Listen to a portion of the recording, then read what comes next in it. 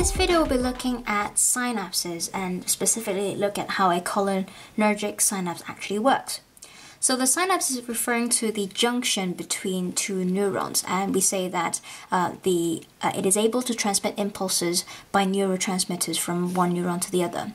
So the way to think about it is because we say that neurons are specialized nerve cells that actually transmit impulses by action potential. But the thing is, we don't have one single neuron that connects from the tips of our fingers to all the way to our brain to kind of tell us what's going on. They're actually made up of loads of neurons in between, which are able to, all of these neurons actually need to connect together. But physically, there's always going to be that gap, and that gap is synapses.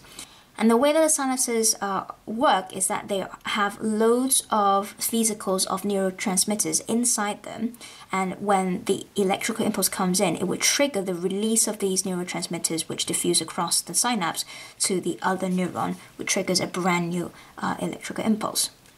Now, the thing is, there are actually different types of neurotransmitters, because sometimes we want the nerve impulse to actually carry through to allow us to do something, but sometimes we actually want them to not transmit that signal any further. So for an excitatory neurotransmitter, like acetylcholine, they can actually trigger a new action potential to be generated in the neuron after the synapse, hence we call it postsynaptic neuron.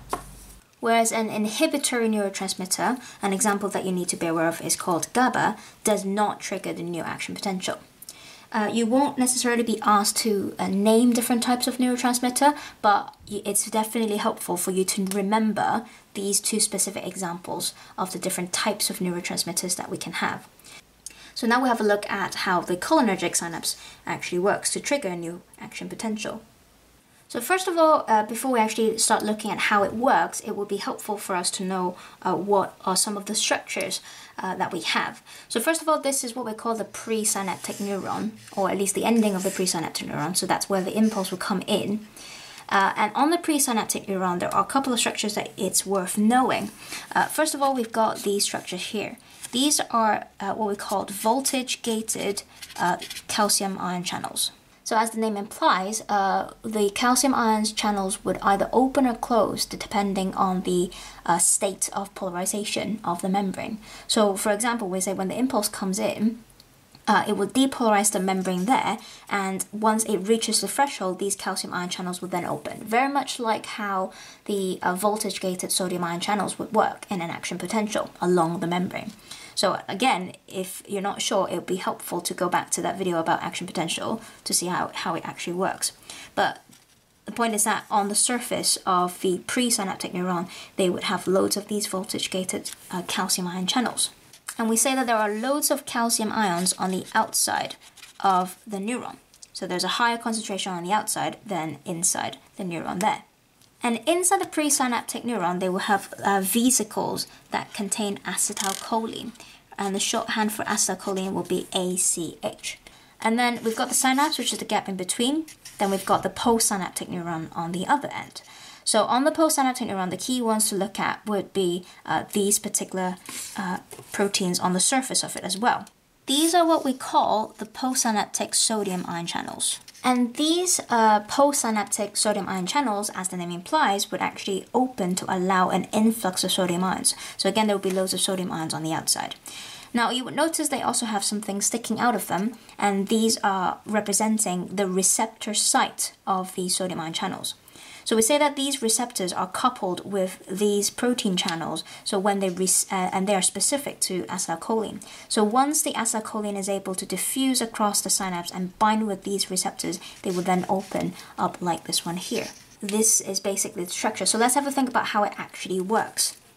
So first of all, let's say the impulse actually arrives. There's an action potential coming in from the presynaptic neuron.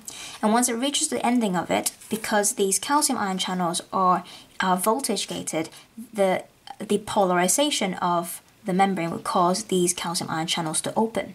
Because of that, the calcium ions would then rush into the presynaptic neuron down the electrochemical gradient. So when the calcium is in here, it will be able to move the acetylcholine vesicles to the cell surface membrane, and then they fuse with it.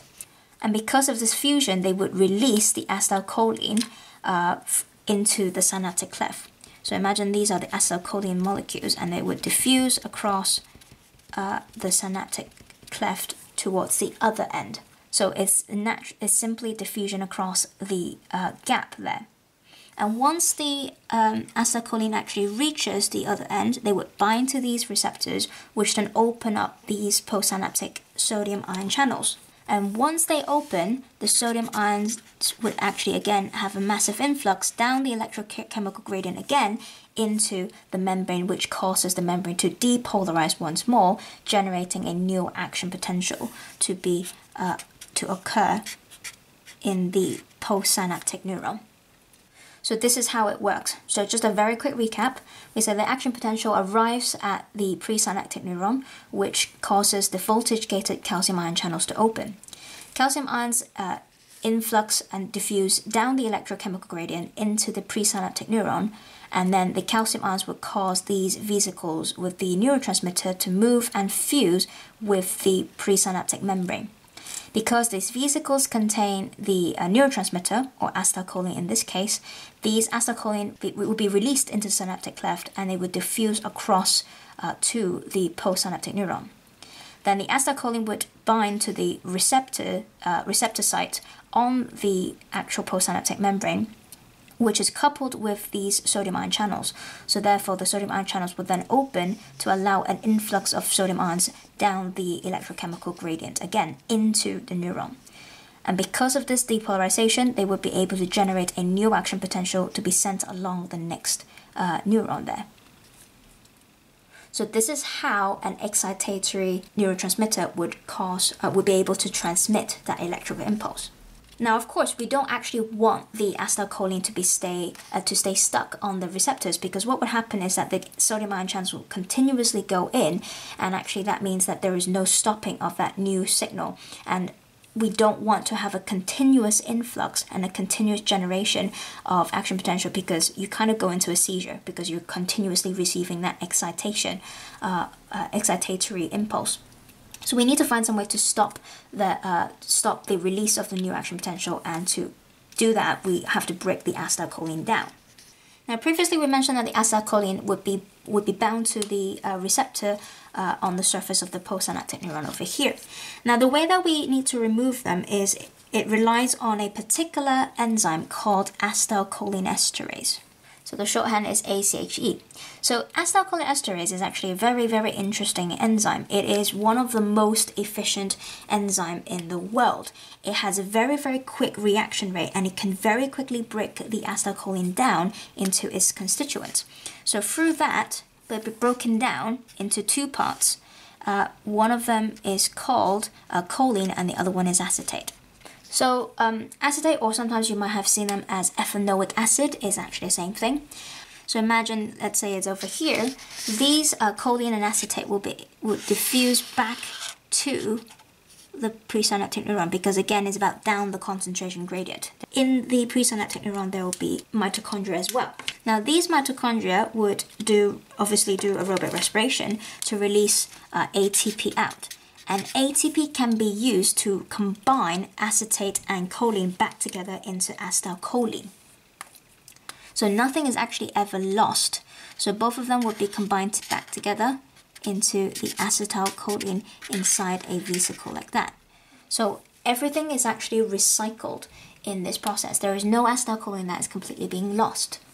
So again, as a summary, in order to stop the nerve impulse to continuously be generated at the postsynaptic neuron, acetylcholinesterase, an enzyme, comes in to break the acetylcholine down into its constituent, which is acetate, or ethanoic acid, and choline. And after that, acetate and choline would diffuse back to the presynaptic neuron, be taken in through the membrane. Mitochondria in the presynaptic neuron would give out ATP, which is used to combine these two things back into acetylcholine, essentially recycling it. Because there's no more acetylcholine, they would no longer be able to carry on having a new action potential. So therefore, that's the end of that transmission.